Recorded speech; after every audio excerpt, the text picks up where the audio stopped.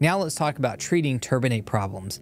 Medical treatments for enlarged turbinates include antihistamines for allergy control, nasal saline irrigations to clear irritants and reduce nasal inflammation, and nasal steroid spray such as Flonase to directly reduce surface inflammation and swelling involving the turbinates.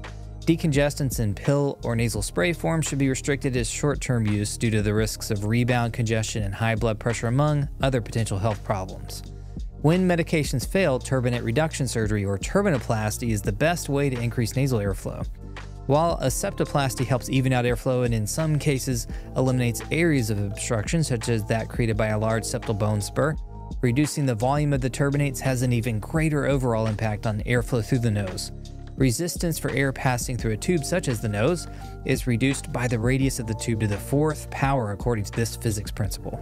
Even a slight increase in the radius of the nasal airway significantly improves nasal airflow.